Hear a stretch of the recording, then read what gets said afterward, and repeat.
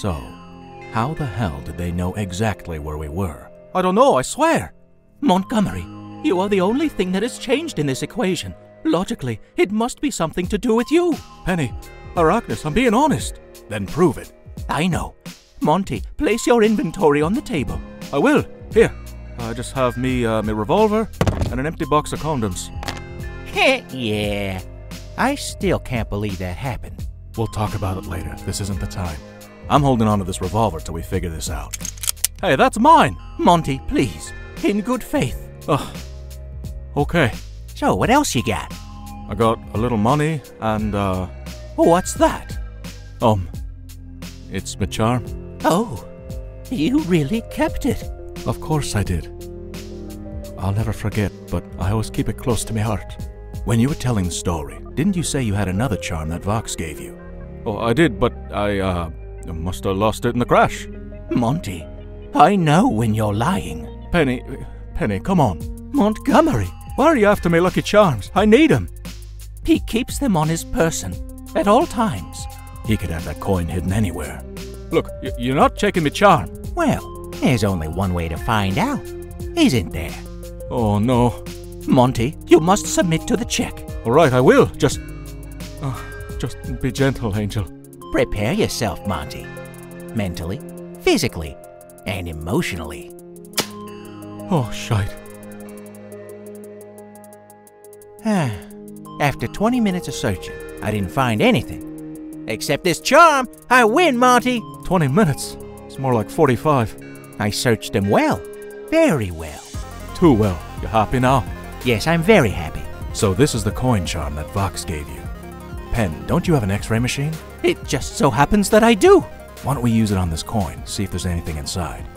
Wait a minute. You had an X-ray machine and you still had Angel search me? What the fuck? Oops. Look, it's hollow inside with a microchip. It is a tracking device. What the hell? Did you really think an overlord like Vox would just give you something out of the kindness of his heart? No, I don't know. Monty, it's okay. I'm sorry. Oh, fuck, I'm so sorry. I led them here and I didn't even know. Monty, wait! Come back! That poor guy. He got duped. I would expect no less from Vox. Pen, can you reverse engineer it to find out where it's sending its signal? I believe I can. Give me a little time. All right, I've just discovered the receiver's location. It's... Wait, that don't look right. Is it saying it's under Pentagram City? No way, but it does make sense. People have been trying to find Vox's hideout for decades, and nobody ever could. That's because they didn't have me. That's right, my king. Why do you call him that again? It has to do with his name. Oh, so you're that intimate. That's all I'm saying. Okay, back to the matter at hand. Pen, his hideout is under the city. Isn't that a bit much? He has control of the media in Pentagram City, as well as the Voxco chain of warehouse stores. I'm sure there's more I don't know about. There is. Are you all right, Monty? Yes, I just needed a moment. Most overlords are already tough to deal with. I've taken out a couple, but these three are on another level. I know Vox has something big going on. Monty, you know something we don't? A lot, yes. Vox's base is underground. Base? You mean hideout? No, I mean base. I think it's time I told you the stakes we're dealing with. Stakes? How far does this go? Okay, everybody have a seat. Probably a drink. My goodness. That bad, huh? Vox has been slowly building a private army for years. He means to take over Pentagram completely. What? How? Lucifer's in charge. You can't beat him. Lucifer is still vulnerable to angelic weapons like the spears. My word. He really wants to assassinate King Lucifer. Yes, and I was the one assigned to do it. So I was right. Remember when Anthony and I found you in the theater at the Netherplex? You really were about to waste him. I was. And his daughter, too. Jesus. Up to that point, Anthony and I were convinced that the king was conspiring with Vox. Yeah, we ran into him and Vox talking in a parking lot. They were talking about taking care of the hotel. Yeah, it seemed that Lucifer was paying Vox to do something to the hotel. Oh, is that what you thought? What do you mean? He wasn't paying to put a hit on the hotel. He was paying for protection. To protect his daughter. Oh my God. That's so sweet. The little I do know is that Lucifer doesn't believe in the whole redemption thing, but he loves his daughter very much, and he still wants to support her, even though he doesn't agree with her views. Wow, he really does care. I guess he's not as bad as I thought. Unfortunately, it was just a cover so that Vox could get close to Lucifer, gain his trust. That was when Vox gave Lucifer that phone you were tracking. And soon after that, he sent a small hit squad to the hotel to try to eliminate Princess Maine, but she wasn't there. Funny how it all comes together. Here is how the plan was supposed to go. Vox had selected me to eliminate King Lucifer because I was his best. A 100% successful hit rate. A perfect hit rate. But the only other person who has that, I know, it's you. Well, congratulations, I guess. Thanks, but because I failed, thankfully I might add, we now have a potentially bigger problem now. All 3 members of the royal family are still alive, and so are the 2 of you. So why is that a problem? Vox has a contingency in place. He always does in case a plan goes bad. Well, shit. What was the backup plan? He's been working on a super weapon of sorts, one with terrifying power. Jesus, there's always something else. Can't we just catch a fucking break? He calls it a heat missile.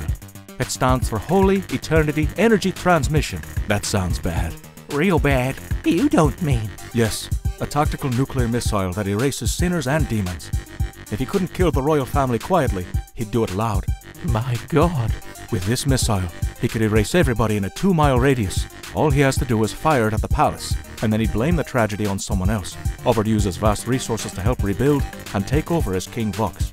Oh shit, the hotel's only a mile away from the palace. It would wipe them all out. But doesn't heaven control things like this? Ha! Heaven? I learned a few things about heaven. They're the same as us. What? What do you mean? They're the same, just a different dimension with slightly different rules, like the living world. They're just as corrupt, only their world looks prettier and is masked with good intentions. Vox had arranged for heaven to allow the missile to strike Lucifer, thereby destroying the embarrassment they feel. What embarrassment? I thought heaven was supposed to be all holy and shit. From what I know, Lucifer led a revolt against heaven eons ago, and turned a full third of their army against them. So the story goes. It's true. Lucifer is a walking reminder that they are not invincible and not perfect. It's a win-win. Vox gets to be king, and heaven no longer has to suffer shame from Lucifer being around. So, what does that mean for us then? It means we have to hit Vox back. He'll just keep sending goons until they eventually erase us, and that's no way to live. We're gonna be on the run for the rest of our afterlives.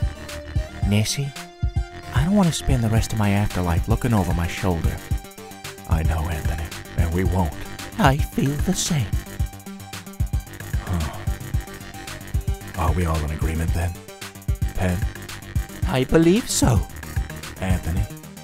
Yeah. Monty? Count me in.